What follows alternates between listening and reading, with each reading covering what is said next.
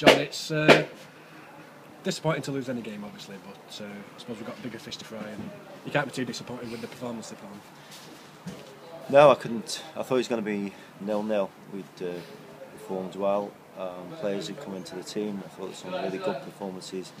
Paul Lewis and JP in particular, I thought did excellent.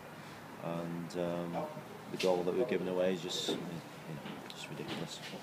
So that's the most disappointing thing, is the way that we give the penalty away, and then when he's missed it, we haven't reacted after as well. So that's the big downside.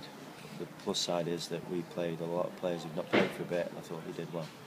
Yeah, a lot of them sort of played themselves into your mind for your team for next Saturday.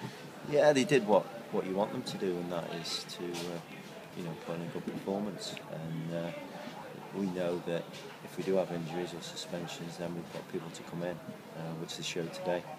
And it's not easy when you make so many changes, because, as I say, they've not been playing games, so they're not totally match fit. But as I say, I think, apart from the penalty and the last goal, when we're going for things, then it was a good performance by the majority.